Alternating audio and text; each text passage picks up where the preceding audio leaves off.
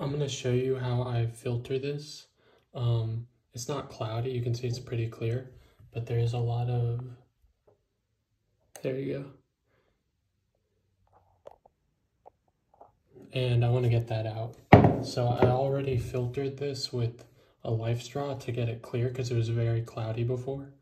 But now I'm just going to show you how to get all the little floating bits out. You're going to need coffee filters, funnel, cup, and a hose clamp of some kind, a flathead screwdriver, and something to tighten the hose clamp.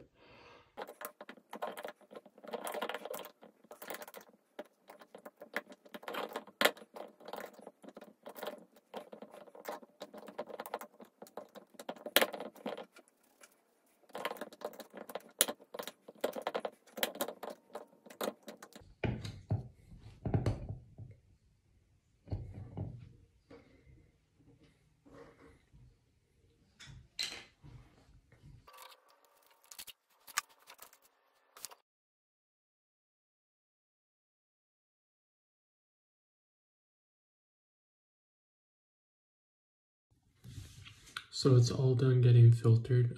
Just to be extra sure, I'm gonna get in there a coffee filter and I'm gonna clean the funnel out and I'm gonna put it in. I'm gonna pour everything back in and I'm gonna show you how I seal it up.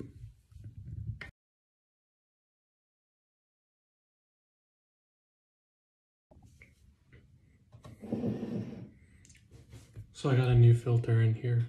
Another thing you wanna make sure you make an effort to do is save as much of the water as you can, or the liquid inside of here, because well, it's not just water, it's made up of a couple different things.